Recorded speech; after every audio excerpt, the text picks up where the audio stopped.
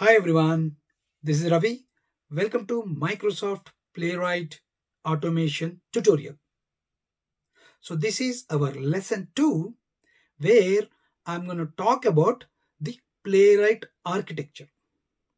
So I'm going to cover the topics like what kind of architecture that Playwright uses and what is the difference between the architecture being used by Selenium and Playwright and what kind of protocols that is being used by Playwright and the Selenium, and then how the communication between the client and server happens in Playwright and how the communication between client and server happens in Selenium, and then what are all the different advantages of your Playwright architecture over the Selenium architecture.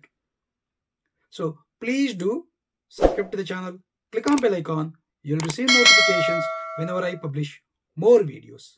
Thank you. So here is the architecture. Okay, so if you see here, so there is a big difference in the architecture for Selenium compared to Playwright. Okay, so Playwright architecture is an improved version of the architecture and hence the Playwright is very fast and it's very reliable. Okay, so if you see on top, okay, on the first architecture for the Selenium, right, and at the left side you have a test client, okay, where you will be writing your scripts in Java, okay, or C#, right, and here any Selenium commands that you pass in the test, right, from the test client, so the request will go to your Selenium server first, okay, in the form of HTTP protocol. So for Selenium we are sending the request in the form of HTTP protocol, so that request will go to Selenium server and then the server will respond to the test client, okay, and then connection will be disconnected. Okay, that means let's say I am just sending open browser command. Okay, the open browser command will go in the form of HTTP protocol to the Selenium server and then connection is established and Selenium will respond with the browser open browser response will come back to your test client from Selenium server. As soon as the response being received by the client, then connection will be lost. So basically it will be disconnected. The server will get disconnected. And then again after opening browser, let's say you are sending a command to click on an element, right? Again the request goes to Selenium server in the form of HTTP protocol and then the Selenium server will respond with the clicking of the element, correct? So once client receives the response, then again server will get disconnect. So that means if you are sending n number of commands to the Selenium server, this connection will be established n number of times. So connecting, disconnecting, connecting, disconnecting. So for every command the connection and disconnection will happen. Okay, if you see here right side, Selenium send a request in the form of HTTP request and a get response. So whenever connection established between client and server, it will get disconnect after sending response for each request. Okay, and when it comes to Playwright, okay, this is your Playwright architecture. Okay, this is your test client where you might write your automation scripts in the form of Java, or you might write in .NET, Python, JavaScript or TypeScript, right? Any language you write. So as soon as you run your script, the first command will be, so basically the command, before it sends the command, what happens? The WebSocket, so basically client, test client, your client versus server, right? The connection will be established in the form of WebSocket protocol. So this WebSocket protocol is being used for the very big applications like live chat applications, right? Or if you are doing some trading bitcoins, right? So you'll be using for those kind of applications. Okay, so first the connection will be established between client and server in the form of WebSocket protocol. So once the connection is established, immediately any language, Java, Python or any language, all the commands, open browser, click element, entering the text, everything, right? The commands will be, you can send the commands back to back without having, without the without terminating the connection. So once the connection established from client to server, immediately you can send the commands to back without terminating the connection. So that is the reason the Playwright is a very fast. So connection and disconnection have not happening n number of times, only one time. So unless you disconnect server or unless you disconnect client forcefully, the connection will be there forever and the commands will be sent forever. So basically you can send the commands back to back. Okay, if you see Playwright, once the request sent to Playwright server via WebSocket protocol, you can send back to back requests without terminating the connection.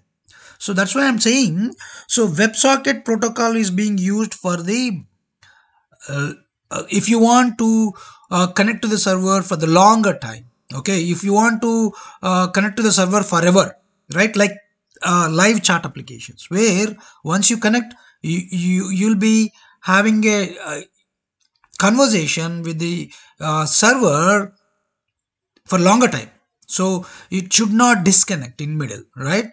Or trading the bitcoins, right? So for trading bitcoins, any trading applications, the protocol is being used, WebSocket protocol is being used. So that's the advantage. Basically the advantage of your Playwright is WebSocket protocol, and it is too fast and the connection establishes one time and you can send n number of commands with the same connection. Okay, that's the reason the Playwright is very fast compared to your Selenium or Cypress.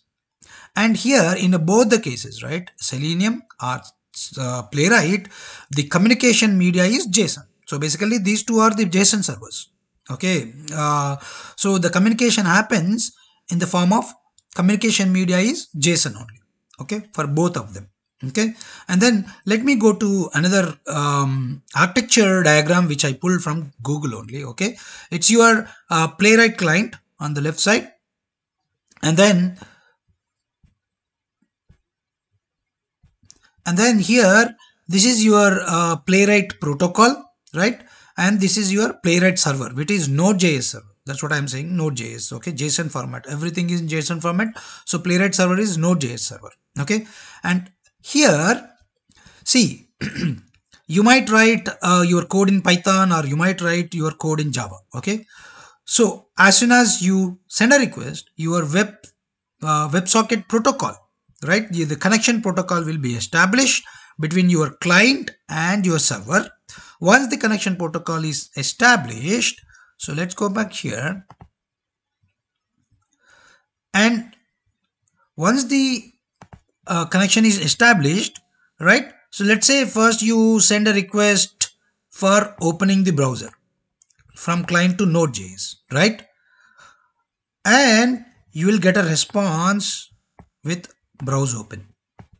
And then immediately, see, once the connection is established, so it's basically two-way connection, right? Once the connection is established, you are opening the browser, you get response. And then navigate to URL, and then you will get response immediately.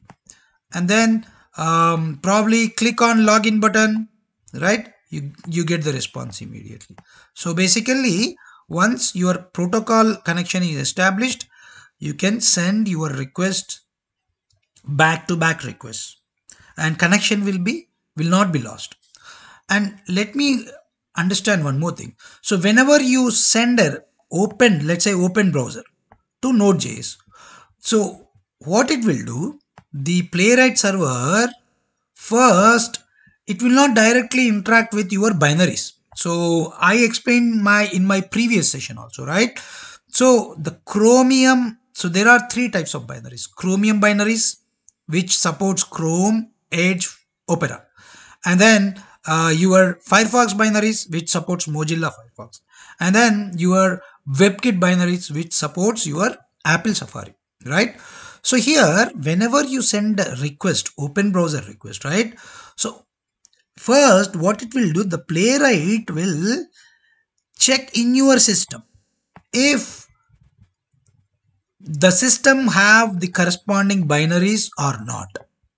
Okay, if the system, if server finds the binaries in your system, then it will not send a request to download you the binaries, because the binaries is already available in your system.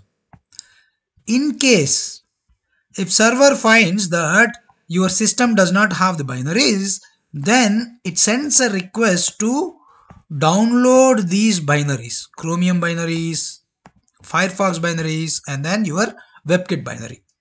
So what it will do, because your system does not have the binaries, it sends a request to the latest binaries, and the binaries will be downloaded to your system, and then the response will be coming to your client, right, which opens the browser, corresponding browser. And after that, you can send navigate to URL, and then you will be sending to click button, entering the text, and immediately you will get response from your Playwright server, right? So that means once the connection is established, you can send the request back to back. So this is one kind of architecture, and where also you understand about the binaries, right? So before opening any browser or before it contacting to the binaries, what it will do, first it checks in your system if the binaries are available or not. If binaries are not available, then it's going to download the latest binaries. If the binaries are available and it's not going to download the latest binaries, but immediately it's going to respond with the, it's going to respond basically for the request whatever you send from your Playwright client. Okay, so hope you all understand. So let me just go back here. Okay, hope you all understand both the architecture diagrams, whatever I discussed here. Okay, so in case of Selenium, the connection protocol is HTTP connection protocol. In case of Playwright, the connection protocol is WebSocket protocol, and the WebSocket protocol is a very fast in nature and very reliable compared to the HTTP protocol, because in the HTTP protocol the connection between your test client and server happens multiple times. It gets connected and disconnect for each command that you send from your clients, right? In case of WebSocket, once the connection gets established, you can send the commands back to back and you will receive the response back to back. Okay, that's the reason your Playwright is very fast. So basically the script runs very fast and you get the response very fast. Okay, hope you all understand the architecture of the Playwright, and in my next sessions I'm going to start the actual practical sessions. I'm going to start automating the test cases, and while automating different types of test cases, I'm going to cover different concepts of Playwright. Okay, what are all the advantages and what are all the functions that are available, what are all the options that are available in automating your web application. Okay, if you have any queries, leave your queries in the comment box. I'll try to respond to your queries. Thank you. Hope you all understand the architecture of Microsoft Playwright and what are all the advantages of this architecture over Selenium architecture. Please do subscribe to the channel, click on bell icon. You'll receive notifications whenever I publish more videos. Thank you.